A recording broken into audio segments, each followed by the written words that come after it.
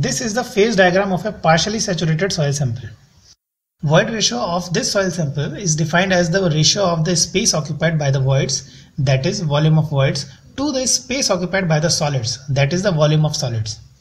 And decently, we can also write volume of solids as total soil volume minus volume of voids.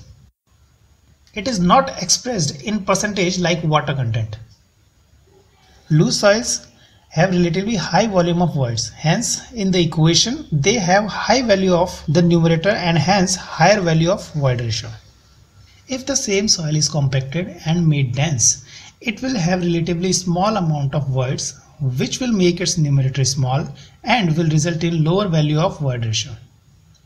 So for the same soil, if it is loose, we will have a high value of void ratio, while if the soil is dense, we will have low value of void ratio.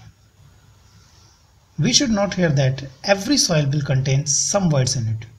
It is not practically possible in the field, I am not sure about the lab, to have voidless soil. Hence, there will always be some non-zero value of volume of voids. So void ratio can never be equal to 0 and will always be greater than it. So what are the applications of void ratio? Well, there are several benefits and applications of knowing void ratio. By knowing the void ratio of soil sample, we may have better control over volume change tendency of soil. If void ratio is high, that is soil is loose, then under loading voids have a tendency to minimize themselves. So for soils with high void ratio, civil engineer may take a decision either to reduce the loading or pre-compact the soil.